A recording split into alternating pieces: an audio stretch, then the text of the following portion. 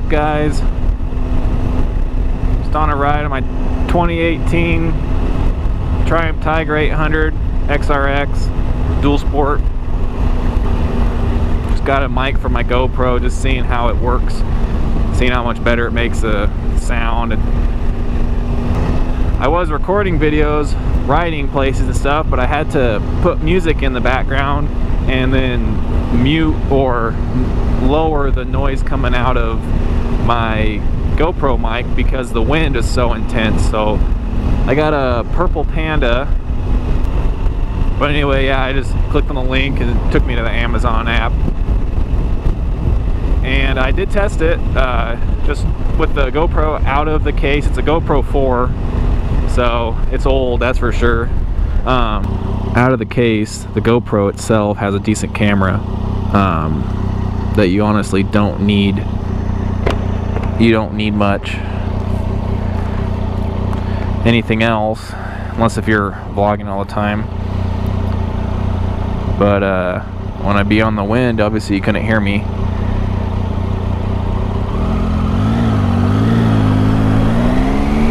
And so I'm hoping that this is gonna make it sound better. And the Purple Panda definitely was an upgrade.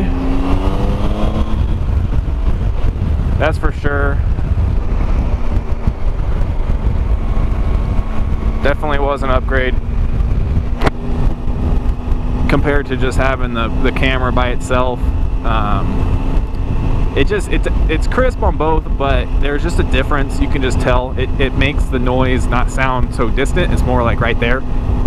And I held the GoPro in the same spot as I held the mic, just in hopes that it would maybe be as accurate as it could be. But I just think the GoPro is just designed to pick up distances farther out. It makes sense. So people that are 10 feet away can actually be picked up noise-wise. So I'm hoping that this thing actually sounds good when I'm riding with my visor up. I don't know. This is literally the first test, so we're definitely gonna see. Ah, I'm fogging up. It's not that warm out. I mean, it's not bad. It's North Idaho, so it's just kind of, it is what it is.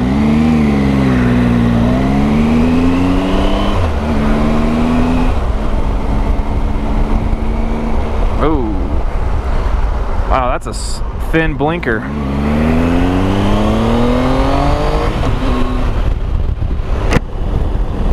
Alright, well, I guess I should talk a little bit about my bike. I bought it brand new, and it was at the time February of 2019, so it was brand new model even though it's 2018. This thing's pretty awesome. This is the biggest CC bike I've owned. I started out on a 2017, bought that new from the dealership, different dealership, Honda Grom 2017. That thing was fun, tricked it out, put a Yoshi on it, different handlebars, got all the LEDs, fender delete, everything like that. And it was pretty sweet. It was a fun bike. I kind of miss it. I sold it because I bought halfway through owning that bike, which I owned for a year and a half maybe. Harley Davidson guys, they don't like to wave at us for some reason. We're not cool. But anyway, I had the Honda Grom for about a year and a half, maybe not quite that long. But before that, I bought the Grom in August of 2017.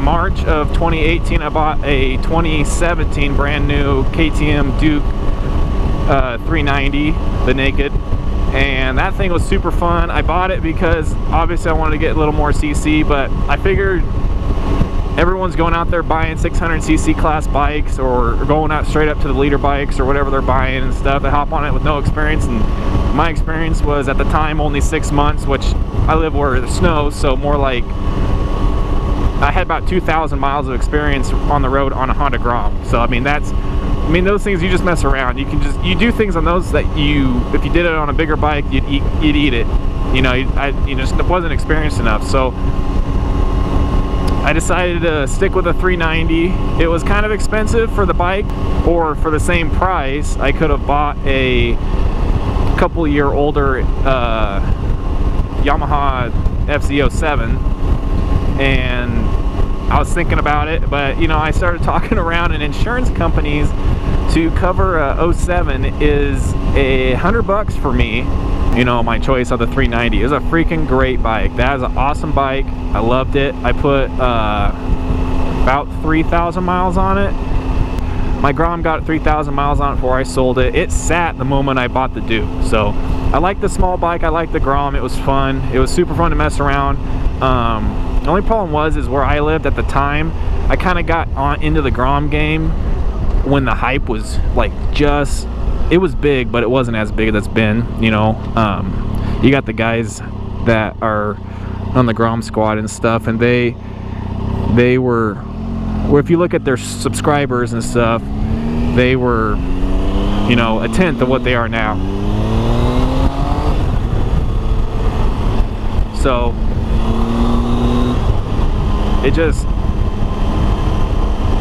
I got in up before the hype, you know, and so I sold it because I wasn't using it, and I would have just rather sold it, and you know, I had fun on it. It was a nice bike, but it just sat. So that 390, man, I rode that thing everywhere. I took it on a trip. It was a 3.5 hour trip. It was to Leavenworth, Washington, and that was a fun ride. But man, I had a headwind the entire way, and I have never experienced what it feels like to be on a bike that's too light to be going on a trip like that and doesn't have enough gears. It's got 6 gears, but 6 gears ain't enough when top speed's 100, barely over 100. Tricked that one out, put a Yoshi on that too. This is the only bike that actually has its stock exhaust. My other Triumph is a 675 Street Triple R 2016, and I put aero exhaust on that thing, and that sounds good. It's a comfortable noise. There's another bike. What's up, dude? Yeah, dual sport. So anyway, so I'm taking this trip to Leavenworth, and my gosh, it was so much fun.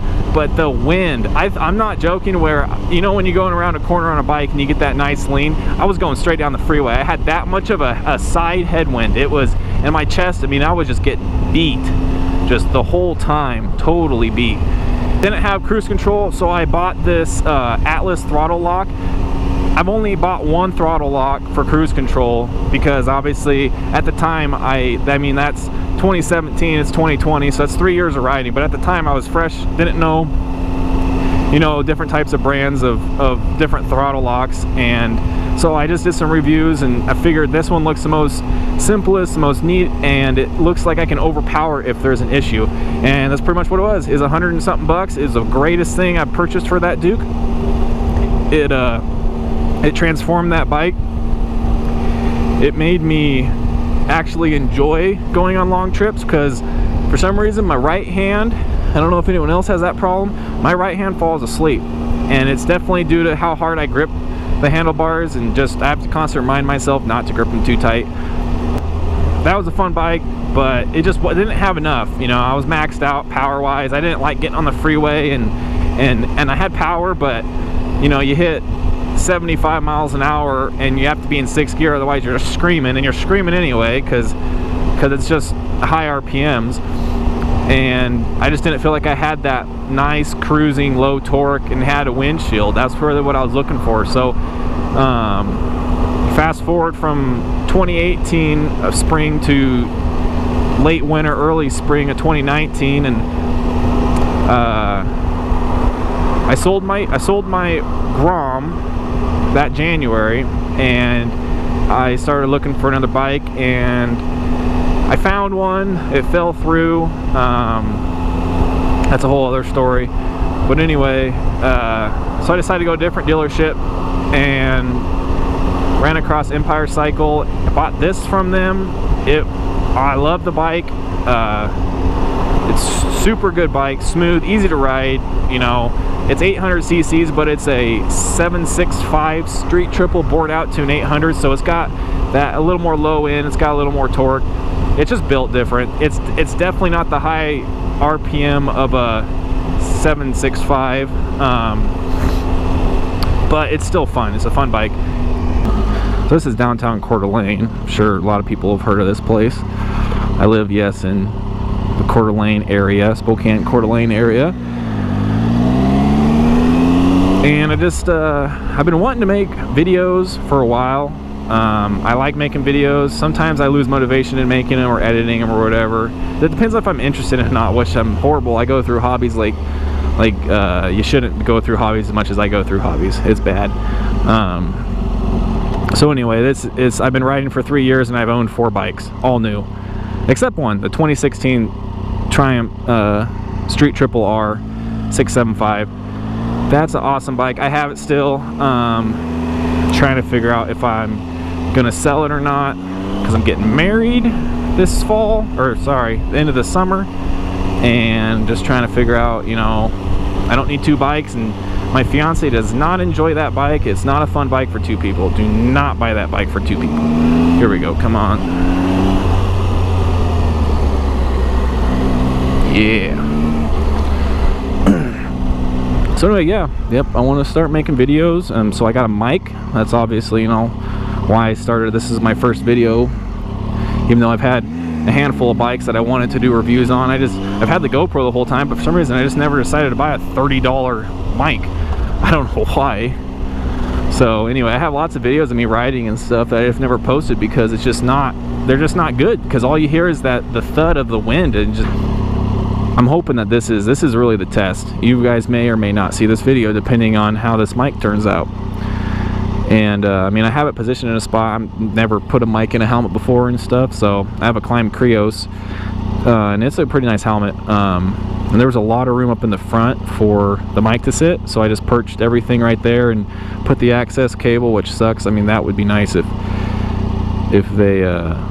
they could make a shorter one. Yeah. Yeah, anyway, if the audio turns out good, you might be hearing some more of me. But until then, I gotta go into where I'm at. I'm almost to my location, so yeah, I'll talk to you guys later and see you next time.